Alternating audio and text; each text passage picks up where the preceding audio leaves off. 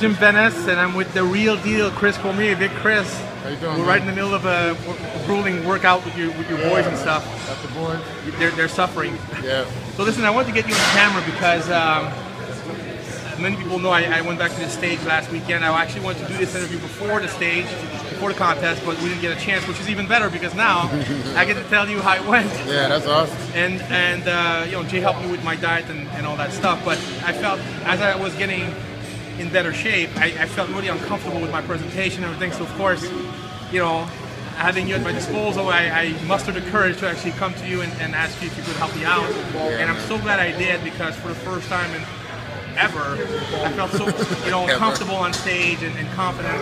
Why don't you tell me, how did you become such a master poser? How did you become? Well, I had when I was a teenager, I wanted to find out all the different things I needed to do to be the best bodybuilder I could be in the world going forward. I had the luxury of meeting up with some prominent people very early in my life.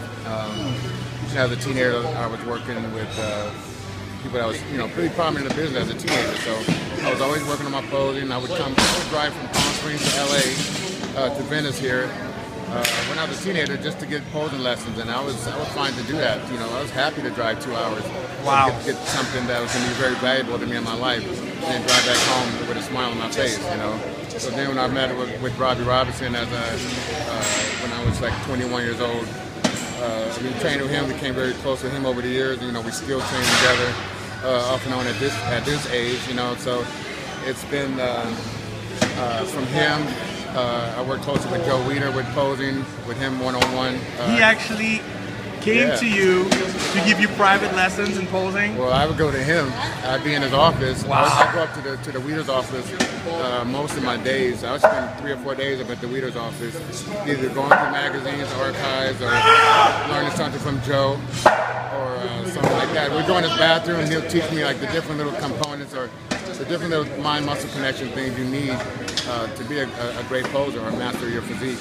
Wow. The mind-muscle connection. So I kind of like, when I do my business of training, I incorporated all the different things that I learned from these type of people in pose. And I even wanted to master a twisted back shot, so I brought in Ali Mala to help me for that. Because he had the masterful poses. Wow. Ali Mala helped me for a year or so. And joined him in, even after I had all the other experience. So different people that I felt that was very good at those different things, I just tried to, keep those people and just learn what they know, learn with whatever I can get from them, and take that and just to put it, incorporate that in my own body. Wow. I came to you kind of at the last minute. I came to you with only 2 weeks left to the show. Yeah. And I wish I would have not done that. The reason why I did that is because, when you're fatter or when you're not in shape or contest ready, and it's kind of like, I don't want to pose and look at all my flaws and everything. But you told me you shouldn't think that way, because there's a lot of exercises that you actually show people, that you showed me on how to actually make that mind-muscle connection, and actually how to, so even though you're not in contest shape, you can still work on some things beforehand. So when you do get in contest shape, you actually can make those muscles pop. And so that was actually really... Yeah, that's another thing, the mind-muscle connection. I wanted you to, that's what I was saying, like I can make anyone I think in the world at least 15-20% better than they had before they came to me. And I think that with any pro, any amateur, I feel like I can do that with them.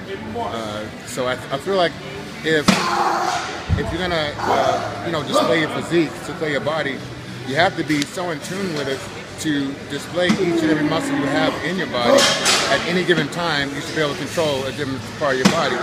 Some people throw up a pose and they're missing different body parts. They might not have it developed because they never thought that far into it. Sometimes people are using the lower part of the leg and they don't care about the upper part. They don't care about all the different muscles that you need to use to display your body, make yourself look even bigger. Right. So I wasn't the biggest guy on stage, so I wanted to be more complete, and I wanted to be more separated than everybody and anybody. Right. I was even more separated than some of the guys that was a lot lighter than me in body weight, but I could still use my wide clavicles and frame to go against the bigger guys like Ronnie, but still go against the guys like Dexter. Right. And still be an X factor. You were sort of a hybrid. Yeah. X factor in both of those guys. That was great. And I'm telling you guys, if you guys feel like you don't feel comfortable before a show, which I'm sure is pretty much every amateur, and even some pros, come and see Chris, but give yourself enough time. I made the mistake to wait 2 weeks out from the show. Come and see him, 4 weeks, 6 weeks, 8 weeks before the show. And if you don't, it's your fault, because this journey is your journey. It's not mine. I did my journey. You see what happened there.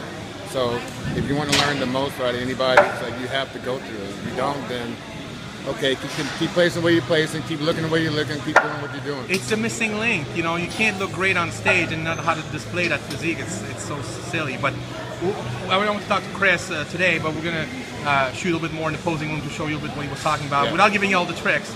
But if you guys not all of them. Not all of them. But if you guys need to, hook up with Chris for, of course, training, and you see Robbie over there and some of the Chris guys, but also this is our leg day on Saturdays.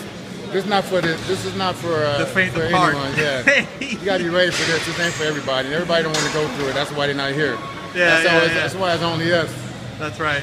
So anyway, thanks for talking to us, Chris. Thanks for all your help at the show. Thanks, but we're gonna catch up with you some more. Thank you, guys. Hi. I hope to have you in here sometime, Dave.